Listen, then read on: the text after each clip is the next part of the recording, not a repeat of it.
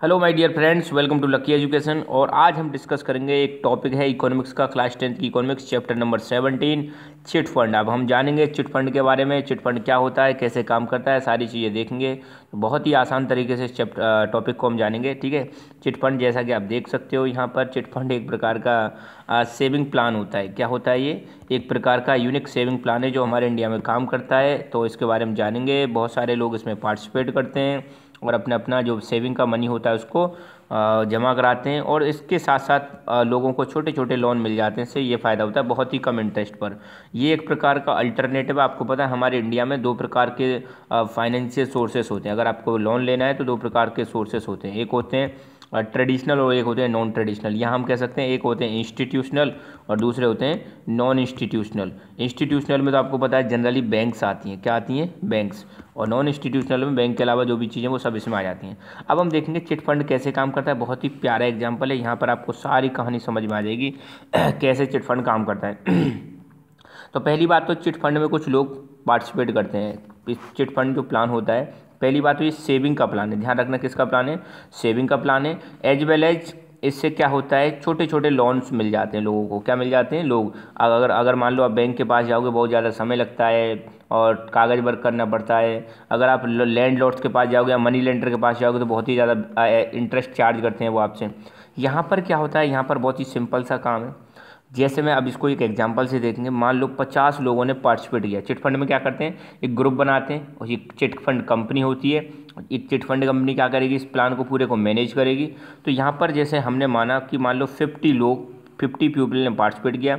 हर व्यक्ति ने 10-10 हज़ार रुपये जमा कराए। 10,000 रुपीज़ सभी ने जमा कराए। तो 50 लोगों का 10,000 से कितना रुपया बन जाता है? 5 लाख रुपए बन जाएगा। कितना रुपये बन जाएगा? 5 लाख रुपए का एक पॉट बन गया। ठीक है, तो 5 लाख रुपए यहाँ पर इकट्ठे हो गए, 50 लोगों ने इकट्ठे किए। अच्छा, अब इसके बाद क्या होगा, हमारे पास कितने रुपए बन गए? 5 लाख रुपए आ गए। अब 5 लाख रुपए का फर्दर क्या हुआ? अब हर महीने क्या होता है, इन 5 रुपए की बोली लगाई जाती है, ऑक्शन। ठीक है, या फिर एक लॉटरी लगाई जाएगी। लॉटरी से या तो बोली से कोई ले लेता है तो ठीक है, नहीं तो फिर लॉटरी लगाई जाती है। ठीक है, खैर एनीवे, अब यहाँ पर अब मान लो किसी व्यक्ति को इन 50 में से किसी व्यक्ति को इस पैसे की ज़रूरत है। हर महीने ये पैसा दिया जाता है। 50 व्यक्तियों में से इस पैसे की ज़रूरत है किसी एक व्यक्ति को, तो इन 5 लाख पर बोली लगाई जाएगी। ठीक है, जो व्यक्ति सबसे, अब जैसे मान लो अब 5 लाख रुपए, अब ये किसी व्यक्ति को लेना है तो उसको क्या है, रिबेट देनी पड़ेगी। रिबेट का मतलब होता है छूट देनी पड़ेगी। जैसे मान लो एक व्यक्ति कह रहा है मैं इसको लूँगा 90% पर। कितना लूँगा? 90% पर। 90% का मतलब है 5 लाख का 90%, मतलब 10% कम, मतलब 10% जो होगा उसको छोड़ देगा और 90% रुपये ले लेगा। दूसरा कह रहा है नहीं मैं इसको लूँगा 85% पर। 85% मतलब 15% तुम रखो कंपनी, मुझे तो बस इसका 85% दे दो। एक कहेगा 80% पर, कोई कह रहा है 70% पर। तो मान लो ऐसे करके बोली लगाई जाती है, जो सबसे कम मतलब सबसे ज़्यादा रिबेट देगा। अब मान लो यहाँ पे 65% दी, वो कह रहे हैं कि भाई मुझे तो आप इसका 65% दे दो और 30% आप रख लो। ठीक है, तो सबसे कम बोली लगाई किसी व्यक्ति ने, 65% मतलब कह रहे हैं ले लेंगे। ठीक है, तो अब इसने कितनी छूट दे दी? इसने छूट दे दी 35%। कितनी छूट दे दी? रिबेट कितनी दी इन्होंने? 35% दी। तो 5 लाख का 35% कितना हो जाता है? 5 लाख का 35% हो जाता है 1,75,000। 1.75 लाख हो जाता है। तो 5 लाख में से एक 1.75 माइनस करो, कितने बचे? 3,25,000। 3.25 लाख कितने बचे? 3.25 लाख। अब जिस व्यक्ति ने ये बोली लगाई थी उस व्यक्ति को कितने रुपए मिलेंगे? 3,25,000 रुपये मिल जाएंगे। ठीक है, बस। अब क्या है, आगे की कहानी सुनो। अब जो कंपनी इस प्लान को मैनेज कर रही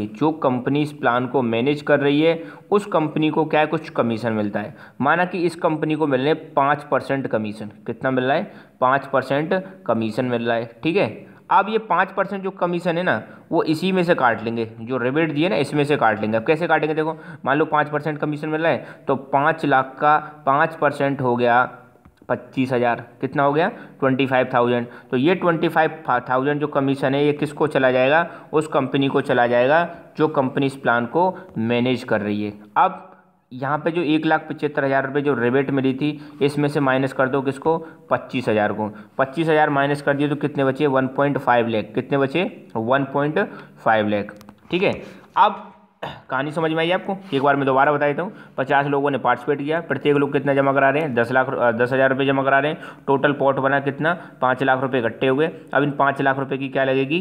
बोली लगेगी। और जो व्यक्ति सबसे कम रिबेट, जो सबसे ज़्यादा रिबेट देगा उसको ये पैसा दे दिया जाएगा। मान लो एक व्यक्ति कह रहा है मैं इसको 65% पर लेने को तैयार हूँ, इसका 65% दे दो, बाकी 35% आप रखो, तो उस व्यक्ति को ये दे दिया जाएगा। 5 लाख का 35% कितना होता है? 1,75,000, 1.7 लाख होता है। तो 5 लाख में से 1.7 लाख गए तो 3.25 लाख। अब जो कंपनी इस प्लान को मैनेज कर रही है तो उसका भी खर्चा हो रहा है, तो उसका खर्चा निकालने के लिए वो कंपनी 5% ले लेती है। 5% क्या ले लेगी?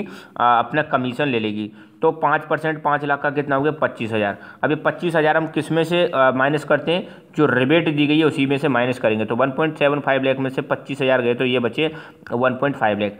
अब सुनो, अब आप कहोगे कि यार ये 50 मेंबर पार्टिसिपेट कर रहे हैं, इनको क्या फ़ायदा होगा? चलो ठीक है, एक व्यक्ति को तो लोन मिल गया, यहाँ पे ब्याज नहीं ली जा रही, वो ब्याज यही है। ब्याज क्या है उसकी? 1.75 जो छोड़ रहा है ना वो व्यक्ति, जिसने मतलब ये 3.25 लिए, यही उसकी एक प्रकार से ब्याज है, यही उसको चुकानी पड़ेगी। ठीक है, यहाँ पर अलग से कुछ ब्याज नहीं। तो अब क्या होगा? ये जो 1.5 लाख रुपये बचा है, अब ये 1.5 लाख रुपये जितने भी मेंबर पार्टिसिपेट कर रहे हैं उन सबको क्या कर दिया जाएगा? इक्वली डिस्ट्रीब्यूट कर दिया जाएगा। अब 1.5 लाख रुपए को आप 50 से डिवाइड करोगे। इफ़ यू डिवाइड 1,50,000 बाई 50, ठीक है, तो क्या होगा? देखो 5 3 जा 15, कितने रुपए आ रहे हैं यहाँ पे आएगा? हाँ, तो लगभग 3,000 रुपये आएंगे। कितने आएंगे? 3,000 रुपये। तो हर व्यक्ति को अब कितने रुपए मिलेंगे? 3,000 रुपये मिलेंगे। तो every member gate ₹3,000 back in first month. तो मतलब ये जो लोग हैं ना 10,000 दिए तो उनको पहले ही महीने में कितने का मुनाफा हो गया? 3,000 रुपये का मुनाफा हो गया। बताओ और क्या चाहिए? इससे बढ़िया शानदार सेविंग प्लान आपको कहाँ मिलेगा? इसलिए मतलब ऐसी स्कीम बहुत ज़्यादा चलती हैं, मगर इसके घोटाले बहुत ज़्यादा हो जाते हैं। देख रहे हो, 10,000 रुपये आपने जमा कराए, 3,000 रुपये मिल गए। मतलब अब आपको सिर्फ कितना जमा कराना है? 7,000 रुपये। मतलब आपको कितना पड़ा एक महीने का? मान लो 7,000 रुपये जमा कराने पड़े बस, बाकी काउंट कितने हो रहे हैं? 10,000 हो रहे हैं। ठीक है, तो ऐसे ही हर महीने क्या लगती है? बोली लगती है। तो एक बार जिसका नंबर आ जाता है उसका दूसरे महीने में नंबर नहीं आता है, वो चेंज कर करके आते हैं, और ऐसे ही ये प्लान काम करता रहता है। तो इससे फ़ायदा क्या है? लोगों की सेविंग भी होती रहती है, साथ के साथ में जो ज़रूरतमंद लोग हैं उनको पैसे की ज़रूरत है, उनको लोन मिल जाता है। बहुत ही शानदार प्लान है, बढ़िया प्लान है। ठीक है, ओके, अब हम देखते हैं हमारी बुक में क्या दे रखा है।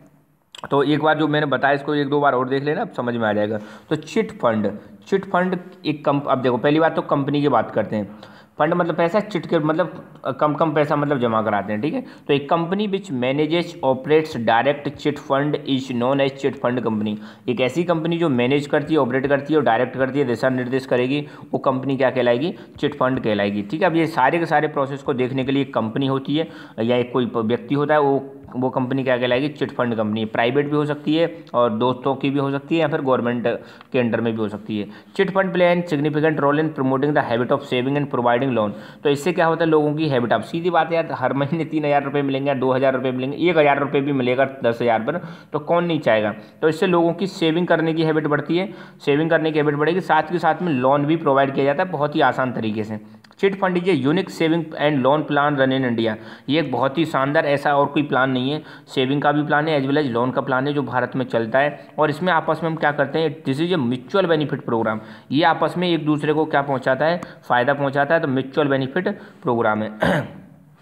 इस ये चिट फंड जो प्रोग्राम है, इसके अंदर सभी के सभी लोग एक कॉन्ट्रैक्ट के अंदर काम करते हैं। पहले ही कॉन्ट्रैक्ट साइन कर लिया जाता है कि ये जो चिट फंड स्कीम है, मान लो 12 महीने के लिए होगी या 24 महीने के लिए होगी, या पहले डिसाइड कर लीजिए, कॉन्ट्रैक्ट कर लिया जाएगा तैयार कि हम मतलब 24 महीने तक या 12 महीने तक इतने हज़ार रुपये पर मंथ हम क्या करेंगे? डिपॉजिट करेंगे। ठीक है, तो पहले ही मतलब क्या कर लिया जाता है? डिसाइड कर लिया जाता है कि आपको हर महीने कितने रुपये डिपॉजिट करने और कितने दिन का कॉन्ट्रैक्ट है। और ये जो टोटल डिपॉजिटेड अमाउंट है, ये किसी एक मेंबर को दिया जाता है, या तो ड्रॉ के थ्रू या ऑक्शन के थ्रू दिया जाता है, और इस ऑक्शन में सभी मेंबर्स को पार्टिसिपेट करना पड़ता है।